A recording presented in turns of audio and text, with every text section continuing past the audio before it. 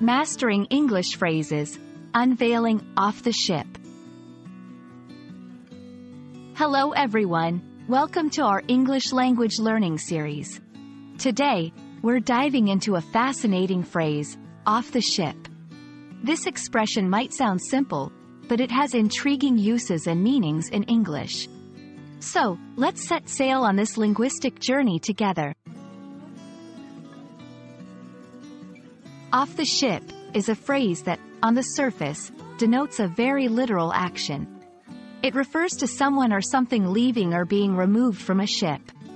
This could be a person disembarking after a voyage, cargo being unloaded, or even someone being told to leave the ship.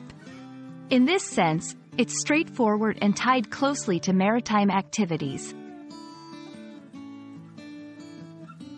Beyond its literal meaning, off the ship can take on more figurative nuances.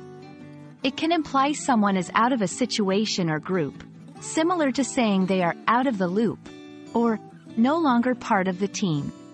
This usage is more metaphorical and is often used in casual and colloquial speech.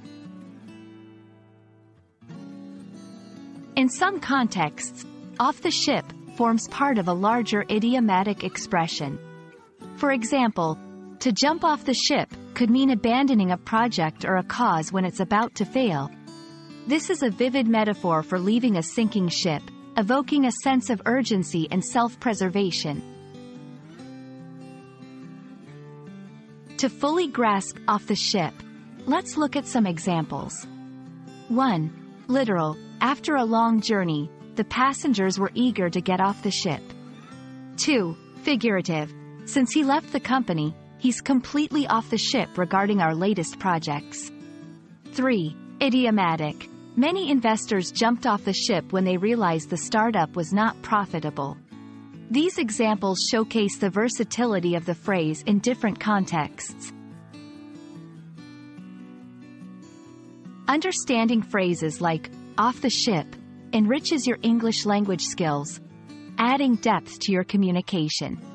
Remember, English is a language filled with maritime references, reflecting its historical connections to seafaring. I hope this video has been enlightening and enjoyable. Keep exploring, and happy learning!